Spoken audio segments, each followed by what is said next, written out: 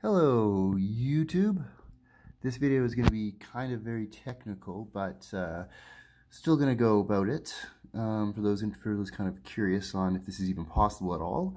So, don't mind the game name I'm trying to download. I was doing this as a test download because this game's kind of small, so I shouldn't have to worry about the size.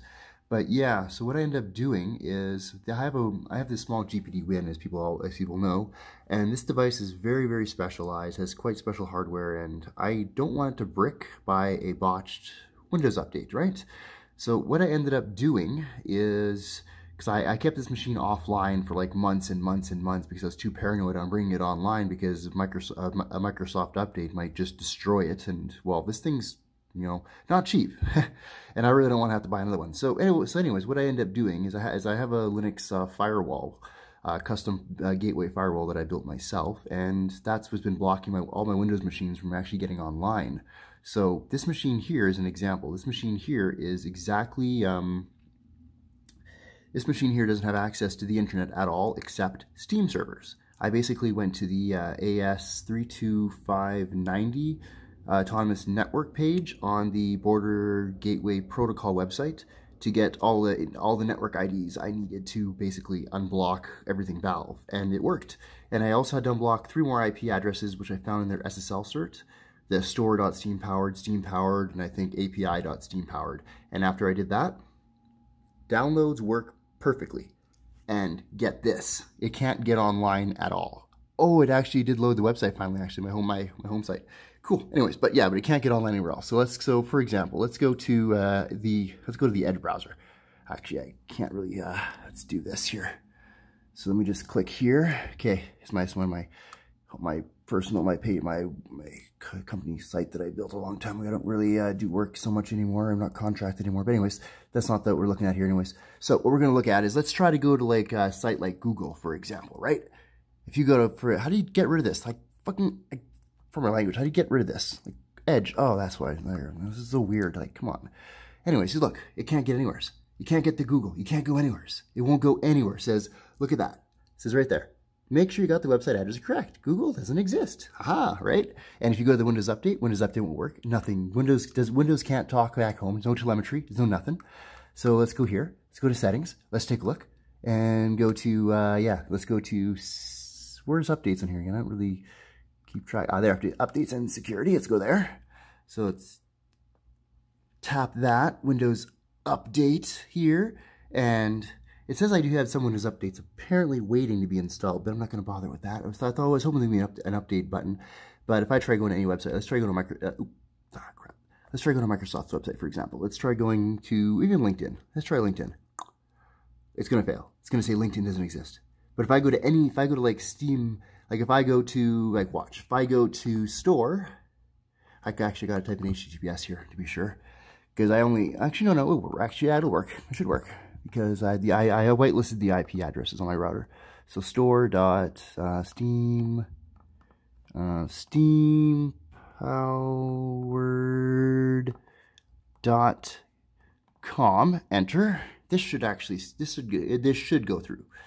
It should. I've been noticing some weird things with Edge though. If Edge detects that it tries to do a few other weird connections before it tries to do my connection, for the longest time, it wasn't even loading my contracting page for so long. I don't know why. It just would never load it. And then I guess when I came back here, it did. I don't think I have my proxy settings in my Firefox. Let's go to Firefox. Firefox is much more better to test this out. So I don't think I have my proxy settings in Firefox. I use a local proxy server for everything else that blocks ads and blocks a bunch of other, it blocks malicious JavaScript and things. But the point of this video is that I can still do downloads. It can still download. And yeah, I downloaded this game now, and it works perfectly fine. And this miniature laptop can't do anything but Steam, which is perfect. Because really, if it does get infected for whatever reason, virus can't talk out. Virus can't do shit. Pardon my language, but yeah, the virus can't do anything. So just waiting for this to, it's not going to load Steam power in here. And Firefox is taking a while to load because this machine doesn't really run Firefox very well. Doesn't matter too much though. But yeah, the point is that this video is that I basically can, let's just actually, as an example, it took a while though last time I did this. I don't know why. It took a second to actually do it, but let's go to, Let's go to another easy one to install. Let's go to Hacknet. Hacknet's, someone recommended this game. I never got a chance to play it. So let's try installing it on here. I played for it a minute ago. I haven't played it for a while because I didn't want to keep my Windows machines online because, well, Windows updates have been very bad lately. So let's try to install Hacknet. So I'm going to click install. We're going to go next. It's going to go to my ID, where my Steam library is. Let's go next. Next. Oh, it's fine. Yeah. There's so many things going on right now. I think it's Firefox is trying to update. Oh yeah, there it goes. And now preparing Hacknet to install. And then in a few seconds, Hacknet will install. I noticed that it takes a bit longer. I'm guessing because Steam, I guess, normally probably goes through some certain Akamai boxes, but if it detects, I'm guessing if those are blocked or whatever, it just reroutes the download to their Valve IP addresses. Because all I went is to the AS. The asynchronous thing. Once it's Firefox, oh there, yeah, it's allocating space, and then you'll see Hacknet download, no problem. Yeah, see, this computer can't go anywhere else. But look, it's on Wi-Fi, so the download speeds are kind of crappy. If I was on a proper Ethernet, it would go faster. But yeah, it's downloading, and the computer can't connect to anything except Steam. This is perfect. This is exactly my goal for a while to get this going, and I did it. So after a while, I will be. I do plan on creating a guide online for how to do this for people that have gaming PCs at home, gaming rigs at home, but don't want to deal with botched Windows updates or want to actually be able to update their system on their discretion rather than Microsoft forcing people. This is the ultimate way to do it. You can basically block your machine from getting out anywheres and only connect where you need to. Can't connect securely for some reason. I don't know why this happens. It's weird. Yeah. Yeah, I don't know. That's kind of strange, but it is able to download and everything. I'm guessing it's related to. There has to be some. It must be doing something else. I don't know exactly what Steam's website's doing in the background, but I tweeted to Steam support, and they were unfortunately they didn't reply at all yet about anything. So I don't know. But if I do purchases on the Steam store, I'll probably just do it on my Linux machine anyway, so that has full access to the internet. And then once I purchase it on Linux, it'll just appear in my my library. And yeah, so Hacknet is now playable. And yeah, it's playable on a machine that otherwise can't get online. Now, isn't that cool? It's something that, yeah, here's Firefox. Okay, let's see. Let's go to Facebook, for example. This should not work. Yeah, it's not going to work. I didn't set my proxy in here at all, so my proxy's not set in here. So if I go to any of these sites, it's just going to fail. I can go to my internal home pages, but I can't go anywhere else. So let's try I'm kind of curious. Maybe it's just Edge that's messing up. Maybe Edge is just, I think Edge is doing something really weird.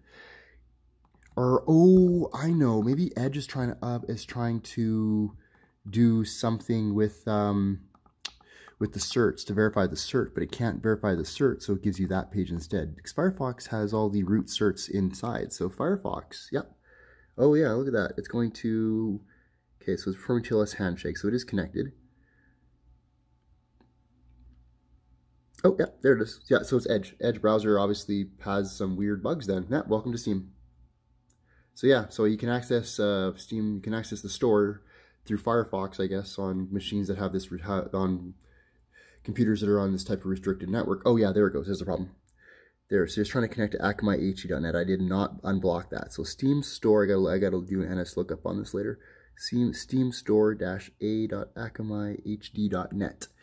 So yeah, so I need to unblock that. So Steam Store does do something strange. So I got to figure out where that is. So let's go here and let's do a NS lookup. Not that I need to NS lookup. Yeah, it says connecting, which is kind of strange because it won't connect at all to Steam Store.akamai.hd, but it can still download because I unblocked every single Valve IP on their AS, as I said, AS 32590 autonomous network through BGP. So not A, because I just got to unblock this one, then it'll work. Akamai. This keyboard is not ideal to be doing this on. akamai.hd.net and enter. Okay, yeah, so all I got to do is unblock those 2 IP addresses and then the store should work. Yeah, it is a work in progress, but once I get everything functioning properly, I will have a how-to about this, like an actual how-to page posted up somewheres. So anybody that wants to be able to do this can do this if they have a custom Linux router. They can just set up certain routes and prevent their Windows machines from connecting anywhere except Steam, which is exactly the idea of what I did.